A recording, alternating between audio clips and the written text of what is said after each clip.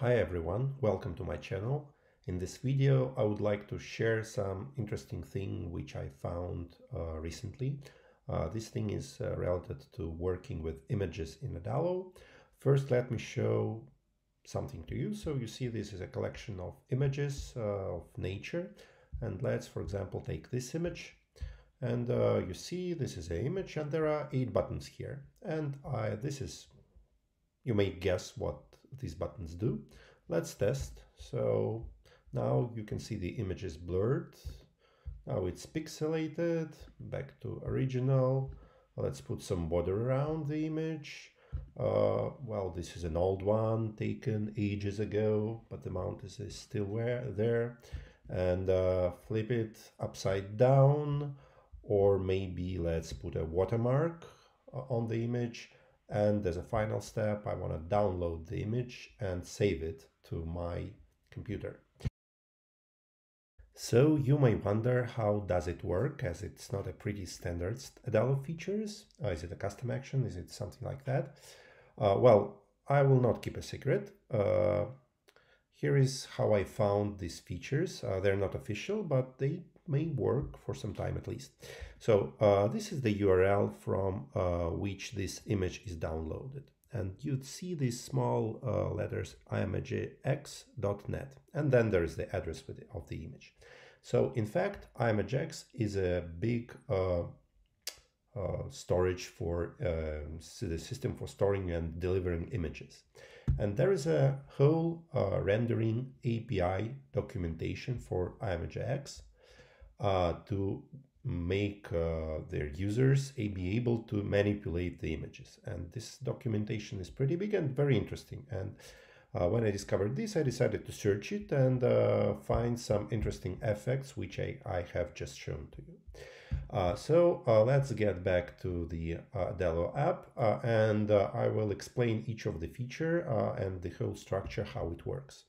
So as you can see, there are 2 screens here. This is a regular image collection, and you can see it's image list, and this is a collection called EX5 photos. And from this screen, by clicking on the list, I get to this view screen, where I show the image and buttons. So the image source is set to URL. Instead of going to database photo and photo, I use URL, and I can get the URL of the photo from the collection. It's current photo, photo, URL. And then I add the additional parameters using ampersand to manipulate the how image looks.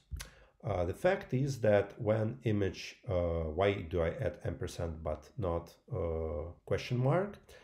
It is because that in URL question mark already exists, so I don't need to add a question mark. So I just need to add one of the parameters that already stored there. And I add additional parameters. To manipulate with parameters, I use the specific input. So I put it here. So you can see params storage input. It's a very small input. It's a usual trick to store something temporary. I could have stored that in users collection as a user property, but I decided to do it with input this time. So, and I simply add what's stored in that input to this URL. And as a result, I get the image which has been changed according to these parameters. Not the image itself, but its presentation to user. So let's check each of these buttons, how they work. Yes, why image is being reloaded? Because the way Adalo works is upon the entering, when button is clicked, there is a kind of a reload event for entire screen, and then the new parameters are being applied to the image, so it changes. So original one, as you can see, I change input value. I do put the empty value there, so there are no additional parameters. For blur, there is a specific parameter called blur. So I add ampersand, blur equals to 30. I could say blur to 50 and we'll see that later.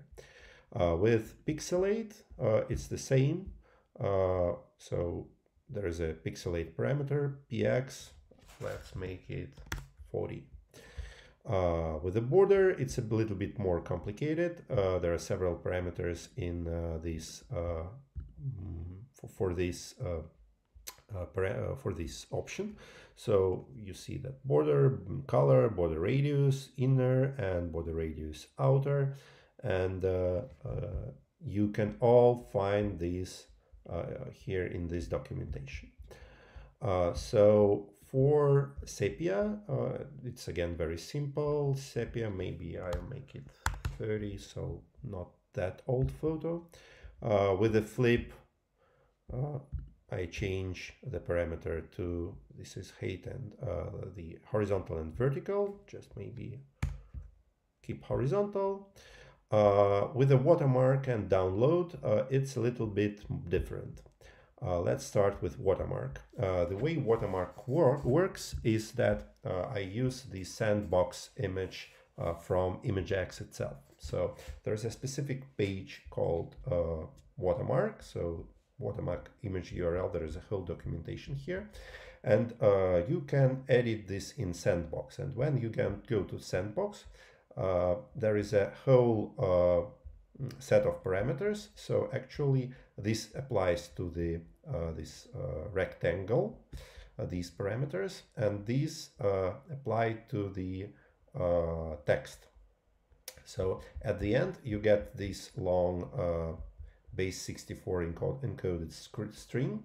So, and the thing which you need to do is to copy everything starting from here and to here.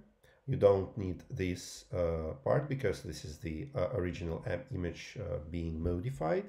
And then you need to put this string to this watermark value. You see it's very, very long. So in order to modify watermark, let me, for example, change the text to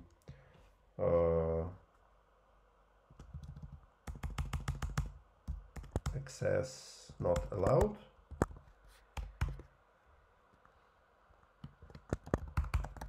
And you see that there should be pluses in between, and here's the result. And then I copy everything starting from this, copy it to here, and start it with ampersand. And to finish, how download works. Download works a little bit differently. So this is an action on download, the external link. So it's linked to website. And in the website URL, I use this current photo URL, and I add ampersand DL. So this means that this image should not be opened in new tab, but or new window, but downloaded. So now you understand how this has been set up. Let's see the changes just out of curiosity.